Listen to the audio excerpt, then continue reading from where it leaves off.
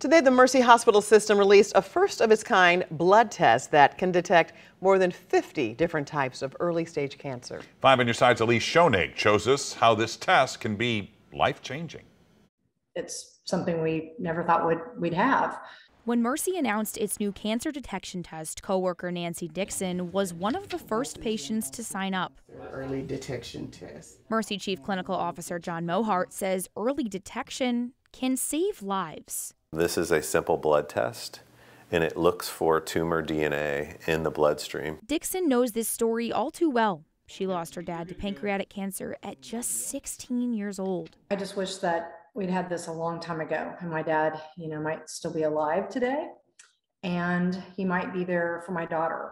Another reason this test is so groundbreaking is because it screens for nearly 50 different types of cancer, whereas typical cancer screenings in the U.S. only look at about 4 to 5 different types of cancer.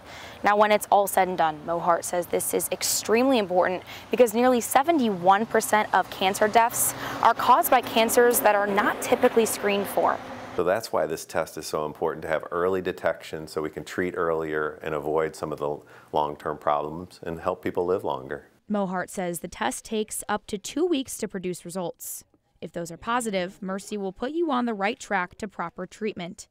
Dixon says even the peace of mind helps. When you're a kid, you think your parents are going to live forever. Dixon says although it's too late to change things for her dad, she hopes she can give her loved ones a peace of mind too. I would rather know and do something about it and maybe have a little more time if it were to be positive, than to just ignore, something and not give the people that I love on this planet more time.